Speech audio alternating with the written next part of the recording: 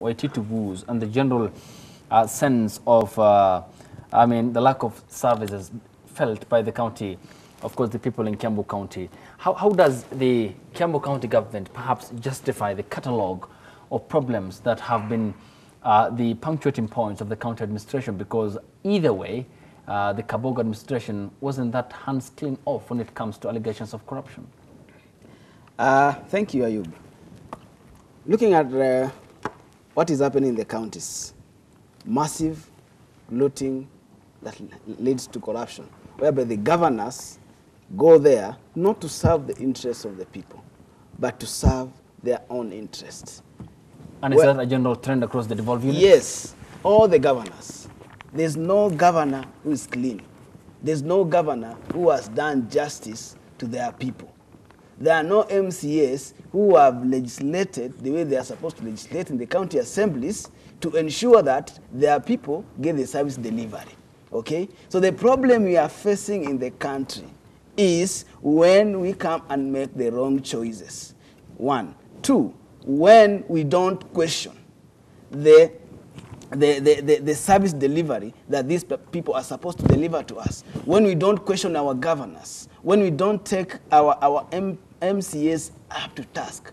Because if you take each and every MCA from each and every corner of this country, and if each MCA is result-oriented, then this country will be far. Okay. When you look at the devolution itself, yes, it's a good tool, but the people we have trusted with to spearhead the devolution agenda are not doing justice to us. Because if, for example, in Nairobi, the 85 wards are well managed and agendas well implemented, because each and every MCA went to their wards when campaigning with their manifesto.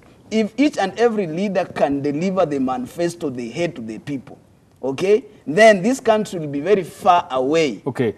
In the dispensation of the new constitution on the devolved governance system. Okay, in your case, then, all scenario, perhaps the point you're trying to express is that there is a case of a capacity, but that capacity is incapacitated by the leadership currently in place. Yes. Then how do we move out of this particular problem? Because we seem to be in the deep hole. The only way we can move out from this deeper problem, it is when we, the common mwananchi, will now bring our leaders to accountability. There is a clause in there is a section in the Constitution that allows us to recall Article 90, if I'm not wrong, 95. Yes, recall our leaders. But there is also an impediment to it, because when we recall them, they still have to go, the process has to go back to either county assembly or the parliament. And you remember, this parliament will defend their own. This county assembly will defend their own. In the case of, one member of parliament was trying to be recalled in the first phase of election. It was, I think, 2015, 2016 there. Okay. The MP for Mgwen. Okay, he was being recalled. He was recalled by the members, the constituents. Okay. But what happened later? He was saved by the parliament. What does it tell us?